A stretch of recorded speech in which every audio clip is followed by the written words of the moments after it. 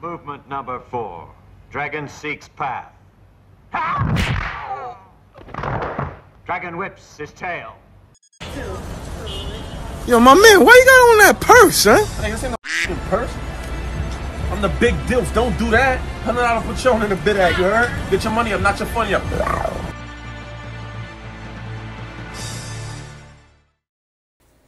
Grrr. It's the MUNFU podcast. We lit. Yo, listen. Whole lot of gang-ish. Make sure you streaming that strictly for the fans. You know, the KSI diss track just hit 50K and them things, 50 things. They're saying we just hit 50, man. They're saying we just upped that 50 on them, man. 40,000 subs. Throw your fours up in the air. You dig me? Gra-ta-ta-ta. Bang, bang. Strictly for the fans. Sunglasses and Advil. Strictly for the fans, merchandise is out now in stores exclusively. Link in the description. Make sure you go check that out. That blue thing is real nice. I'm going to just keep promoting that one because it's my favorite. But go cop that, man. Your favorite color, your gang tie. I don't care how you do it. Just do it. You know what I mean? They got that new MUNFU merch coming soon, you know. That shit going to be fire too, man. We out here, bro. Anything else? New music coming soon. Script project. Facts. Me and Dax feature. Got a feature. Me and Crip got a whole project coming together. So, and it's coming together lovely. So, the top is so much better than the bottom. So much better. So much better. Anyway, man, yo, it's 2018. You know, we about to wrap the end of the year thing up. You know what I mean? And so we was talking. We was like, yo, maybe we should give them like the pregame of the pregame for the end of the year wrap up. Yeah, just like the talking about it. The real one. We gonna refresh our memories. Notes of some sort. It's gonna be some sort of list. But I'm gonna tell you right now, I definitely drank way too much last night to be using that much brain power. So we gonna be just, running down the list of things, and it's a good way to jog our memory of what happened. We gonna research with us because you guys have a job. You know what your job is? As the fans that are watching right now, to think of your biggest moments of 2018 and drop them in the comment section and let us know, bruh. Let us know. What were the biggest moments of 2018? From the beginning. And please, we know Kamikaze. So, like, we know everything from Kamikaze to now. So, if we could just think of the beginning of the year, we lit. We lit. So, what do you remember from the beginning of the year? Anything? Nothing. I mean, nothing really. That's why you got the list. The biggest thing at the beginning of the year to me was Victory Lap. That, and then... When did that drop? Like the very beginning of the year. Yo, so when I came out, this would be a good way for me to remember. When I came out, there was the beginning of the year, right? I left on New Year's.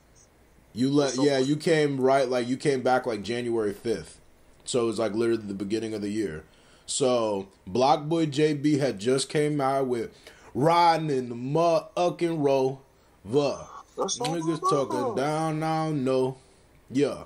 And then wait, let's well, I'm gonna definitely say you called Block Boy JB being a big person. When I tell you, you were like, as soon as I got there, remember you picked me up at the airport, like, bro, you have to hear the song. And then we got there and he was like, this dude's doing like the dolphin dance. I said, this is the most elegantly whack shit that I've ever heard in my life. I was like, listen, this is fire. And I don't know why it's fire, but it just is so real. And I was bumping that Block Boy. Oh, yeah, Billy Seiko dropped that Billy that came out at the beginning of the year. I didn't know 6 ix shot that video. Yeah. That was his man's. He was in it and everything. Yeah, he said at the beginning of it. 6 ix was a video guy before he was. Yeah. It's crazy. But yeah, keep going. Facts. So Billy Seiko dropped that. Rover was like a really big thing. Victory Lap was a very go back to Rover for a second. So, did you think Block Boy JB? Well, first of all, how do you think his year was in total? Short. I cannot believe that he dropped Look Alive less than a year ago. That seems like a lifetime ago. And like, listen, the crazy part about Black Boy JB to me is he was bigger than the shoot dance at first, right? Like before the shoot dance had really, really taken off, right. He was bigger. And then I'm telling you, when it almost seemed like Look Alive was Drake featuring the shoot dance. Yes. Because like that song got so much bigger after that, and the dance got so much bigger that I think it eclipsed him like 2 million. Yeah, he kind of thrillered himself. Like, I'm glad 2 million suing Fortnite, by the way. So is Black Boy. Good. So is Black Boy. Black Boy gets what he deserves. I think all in all, as weird as this sounds, I think the thing about Black Boy is he still has people that listen to him. Like, he drops music and he has songs that drop every once in a while that do like well numbers wise. Like, I pay attention to that. I think that he obviously doesn't have the same buzz he had before, but we see that very commonly with XXL freshmen is that they kind of just, after the freshman cover drops, a lot of them just disintegrate. But did he disintegrate? Was he disintegrate? Yeah, he was. I said he got a Vlad interview, and I swear to God, I don't ever remember that interview ending. It was just like a few parts got uploaded, and it was just like... Yeah, that's weird. And, like, it just, I don't know. He never really had a lot of crazy, like, publication. I mean, he had a Breakfast Club interview, you know, stuff like that. But it's just, like, So here's my thing. Do you think it was a good year for Black Boy?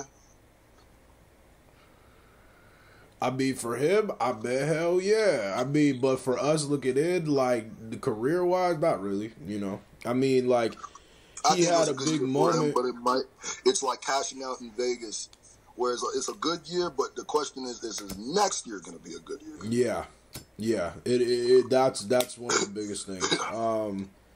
What else? Okay, what happened after that? What's up for that? Victory Lap drop. Classic album, very big. Rap Niggas was a huge moment in hip hop. After you sample Hard Knock Life, I think that's when niggas know it's real. That's a band. A Nipsey to me had a very big year. At the beginning of the year, Slap Her Around the World, that was this year. When he caught that dude with the your mom just got your report, found you trying to hide your report card slap. Facts. He got all his fingerprints. They could have definitely took fingerprints off of that shit. That's a fact. Bangada. Also, God's Plan came out at the beginning of the year. Does anybody remember Diplomatic Immunity though? No, you don't. Because Drake waved that neuralizer in front of his. That didn't even happen. Nope. That came out with God's Plan. God's Plan came out January 19th, so that was at the beginning of the year. That was a huge moment. Video was super viral, obviously. That was like the Drake comeback. That was like what people were waiting to hear after Scorpion. Been kind of quiet for Drake. They wanted to see drop that God's Plan. What? After Views? More Life? Isn't that what I said? You said after Scorpion. Oh, yeah, I meant More Life. Sorry. That was obviously a huge minute. Kendrick Lamar's Black Panther drop with the movie. That Black Panther itself, Black Panther the movie took a couple of months out of the year from January. That was a moment in hip hop. Yeah, Black facts. Panther was definitely a moment in hip hop. That's a fact. That's an absolute fact. Lil Baby made his debut. Lil Baby. He had a great year then. I didn't even think he made his debut on 2018. That's when he was like really getting popping. Lil Baby wasn't really popping like that before 2018. Was he out before 2018?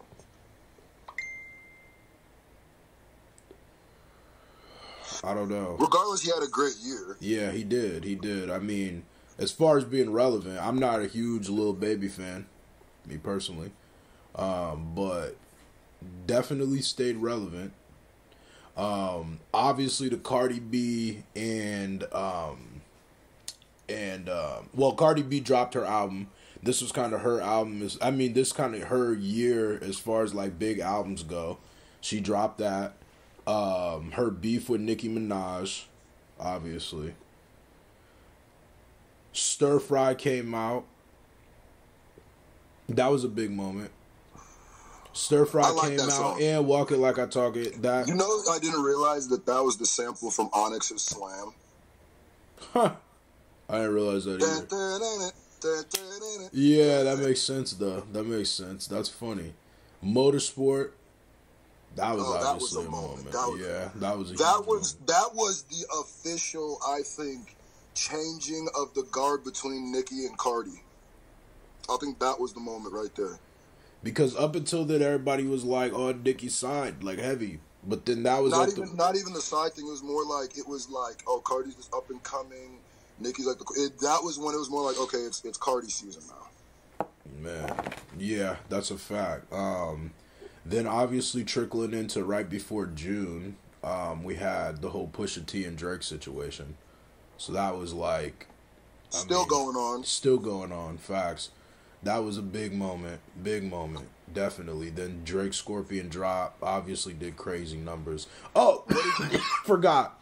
J. Cole drop, KOD. KOD on 420. Facts. That's a fact. That album got snubbed a lot. They kamikazed it, where they didn't really nominate it for much or anything.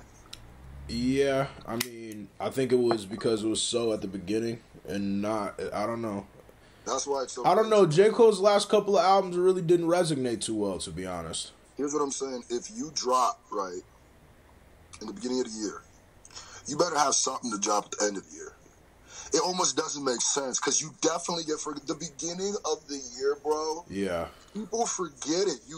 It's too much.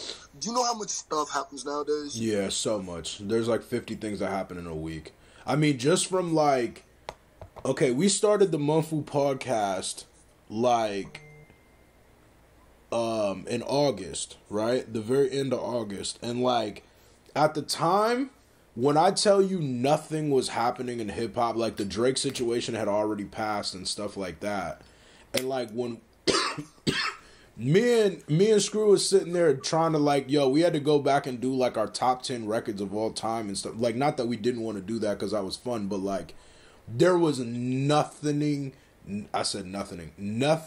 happened at all in hip hop, bro. Like Nicki Minaj was like the only thing that was like happening for like literally a month straight. And it was just like Nicki Minaj, when she was like going through her little mental breakdown and stuff like that. Right before the Queen album. And then the Queen album dropped and that came and went like that. Astroworld dropped right around the same time. Astroworld's obviously one of the most successful albums of the year. What else you remember? I remember, honestly, my memory kicks in from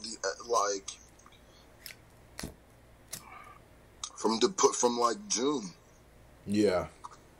Like that ass. Well, I mean, KOD and stuff was at the beginning of the year, so I guess. Yeah, but I still kind of can't remember what was going on around that time. There wasn't a lot. Oh yeah, J. Cole and Wale put their differences aside. Weren't they like beefing? Or am I tripping? I don't know. I think so. I think they were like when J. Cole dropped that thing, and he was talking about Wale when he was in the bus or whatever. Facts. That was from 2017, but yeah, facts. Everyday Struggle ended. I mean, didn't end, but you know what I'm saying. No Joe, no show. You know what I mean? So that stopped. Joe Budden's podcast blew up. Crazy. What, dude? Joe Budden's podcast. Oh yeah, Joe Budden podcast, like the biggest podcast. He caught a big deal. Shout out to the God. Caught Kamikaze, obviously. What about interviews? What do you think some of the best interviews this year were? Dang, that's hard. Damn. I think that Drake interview, the shop one, was a really good interview. I think Pusha's. Yes, Pusha's and Chance the Rappers. On Joe Budden? Huh? Pusha and Chance the Rappers on Joe Budden were both really good interviews. Yep. That's exactly what I was gonna say. Like 6ix9ine. Obviously 6ix9ine. I don't know how we forgot about that. 6ix9ine was one of the biggest things this year, if not the biggest, most talked about even that now. Breakfast Club interview is like one of the biggest interviews of the year, period. It is the biggest interview. It's the biggest interview on the Breakfast Club. Period. Ever. He did numbers, yo. He did numbers. That's one thing that nobody can take away from that nigga. He definitely did his bid. Nah, hopefully, I mean, he might have to really do one. Yo, the last 6ix9ine Breakfast Club interview has 9 million views already. It's only 7 million views away from the original one. Yo, he puts up wild in a month. The thing about him is he's like a double-edged sword because if you hate him, you have to watch him so you can have more fuel to hate. And if you like him, you have to like him because he puts out so much stuff and he's always so like in the media. So it's like he like really can't lose. At the end of the day, he's still getting the clicks, you know what I mean? Mm-hmm. I mean, he could definitely lose. He's in the process of losing. Oh, yeah, he's losing. Yeah. I mean, as far as life goes now, but I'm talking about, like, when he was out and, you know, doing numbers, he had a good thing going. Which is why I don't understand why they was doing this though. If you got the power to drop videos that's getting 500 million views, you're eating. There's no way around that. There's just no. It wouldn't make sense. Facts. If you're then focused on doing anything else but duplicating that process. That's a fact. You think if I'm sitting here getting listen, my videos start making a video, nigga. Right now, you think a nigga come to me with some illegal shit, and then I'll be like, yeah, nigga, I'm down to do that shit. What? No. Definitely tripping. Definitely absolutely bugging. Not out here. It's hustling backwards. What happened? It's hustling backwards. You're supposed to get out the jail, become the rapper, and blow up. Not blow up, become the rapper, and go to jail. Facts. That's an absolute fact. It's crazy, man. We lost a lot of people. You said how many rappers died? 26 rappers died this year. That's crazy. That is absolutely, positively There's 12 months in a year, bro. That's 2 a month. That's wild, bro. That's wild.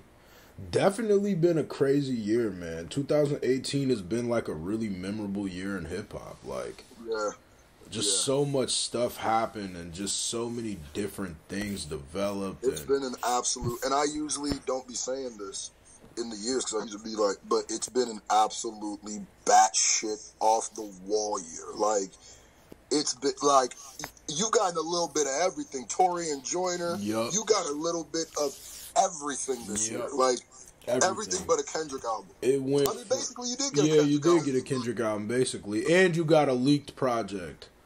The leaked project and the other Jones. So, I mean, really, but like, man, wild year, bro. Wild. Definitely a lot of stuff. I can't think of the last time. I think maybe 2012 was the last time that, like, when the Control verse dropped, was the last time I could remember that was just like this, like, much stuff in a year was just. 2012 was a crazy year too, but 2018 is gonna be going down in the history books. Yeah, that's a fact. The story of Tekashi 6ix9ine, the story of Cardi B, too much legendary shit happened. Bodak Yellow was last year, I think. It was last year, but I mean, it was still hitting like #1 was this year. This year, yeah, no doubt. Yeah, I'm telling you, bro, it's been a crazy year. It's been a wild year. Been a lot of changing of guards. the biggest people, some of the biggest people who've been the biggest people in their lane for years, kind of got moved, like Nicki, Facts. like everybody in 6ix9ine's lane. Facts. Like, the guard was changed this year a lot. Yeah, man. And it went from just like being at the beginning of the year, like, and then like by the end of the year, man, lyrics were just like the number one thing. Just real hip hop is like people were trying to get back into that competition form. I mean, Body Movie drop shit.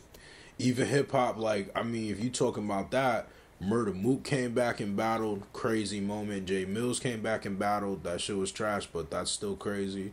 King Los battled this year, that's, I mean, a, you know, decent moment.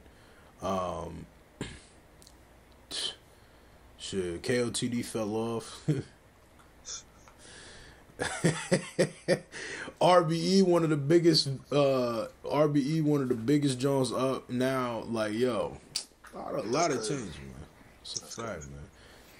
Let us know in the comment section, bro, what you remember from this year. Biggest moments, smallest moments, important moments, in between moments. Put your favorite moments of 2018. It's Prophet, MUNFU, gang, grr, bow.